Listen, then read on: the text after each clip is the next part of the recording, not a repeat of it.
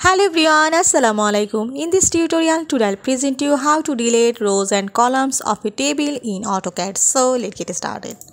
This is my table, you see, and I want to delete some rows and columns on this table. So first you have to select these rows.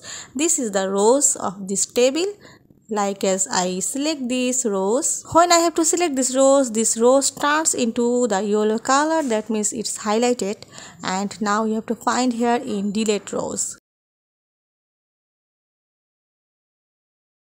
If you have to delete the different rows like as multiple rows, so select these multiple rows. Just drag the mouse and select this, and now you have to go here in delete rows and delete this. You see my table rows are to be deleted.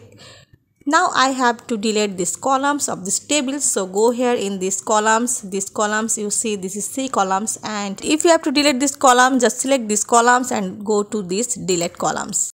If you have to delete multiple columns, just select on this header of these columns and select these multiple columns.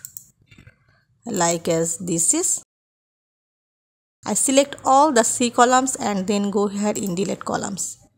You see these columns are to be deleted, and again these columns turn to 3 columns.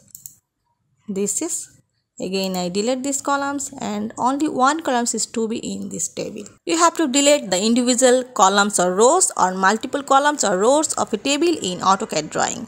I hope you'll enjoy this video. Thanks for watching, and don't forget to subscribe my channel. Thank you.